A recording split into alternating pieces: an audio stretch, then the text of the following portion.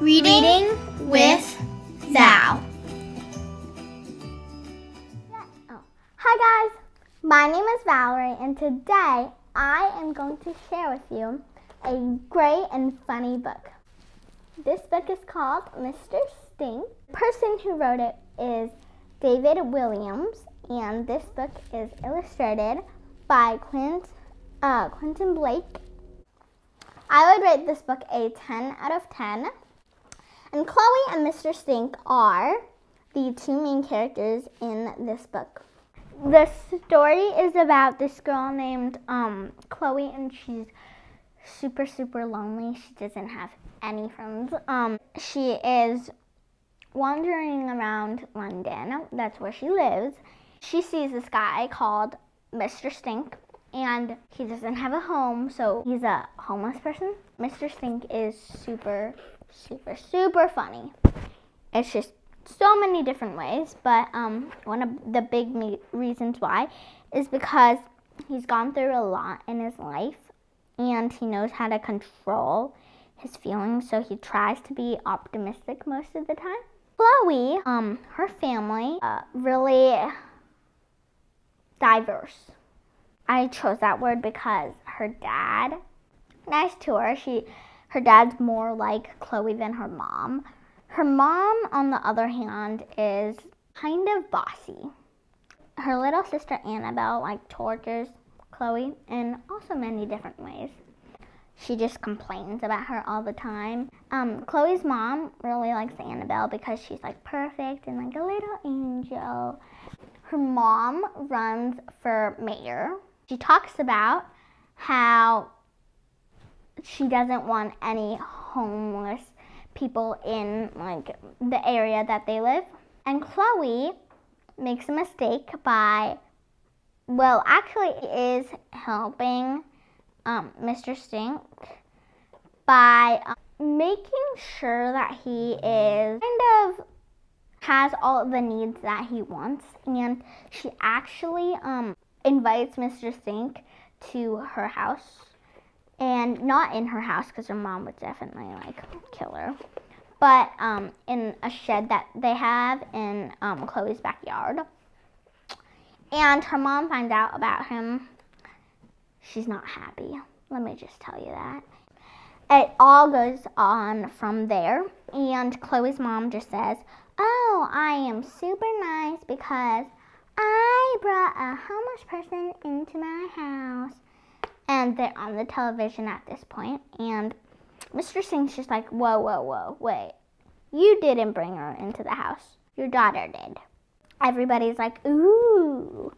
It's really funny, and the townspeople want Mr. Stink to be the mayor at the end, but he said no. He wants to be a wanderer, actually. Back to Annabelle. She is just horrible, a pain in the butt. I'm going to read to her Friday schedule, because if I read Monday through Friday, that'd just be so long. It'd take 3 minutes. So 1 a.m., triangle lesson, grade 5. 2 a.m., badminton. 3 a.m., archery. 4 a.m., fly to Switzerland. For ski jump practice, learn about eggs from an expert on eggs, TBC, on outbound flight. 6 a.m., do quick ski jump. And then board inbound flight, take pottery class on flight. 8 a.m. Thai kickboxing. Remember to take skis off before class. 9 a.m. to 4 p.m. school. 4 p.m. channel swimming training. 5 p.m. motorbike maintenance workshop. 6 a.m. candle making. 7 a.m. auto rearing class. 8 a.m. television viewing. A choice between either a documentary about a carpet manufacturing in Belgium, or a polished cartoon from the 1920s about a depressed owl. And you can see that her mom spends way more time on Annabelle than Chloe, which kind of sucks. Her mom is her mom, so at the end she talks about how much he loves her, and everything is fine at the end. I love this book because it is a book about finding new friends, and this book is super funny. I like Chloe because Even though she is not loved at first by parents, she still makes an effort to find new people and find new friends that she likes. And I like Mr. Stink because, again, he is super, super, super funny. It's just an amazing book based on the story plot and how the book goes along. I would recommend this book to anyone who likes funny books and pretty sarcastic books. I like these drawings because they really, you can see what the characters look like.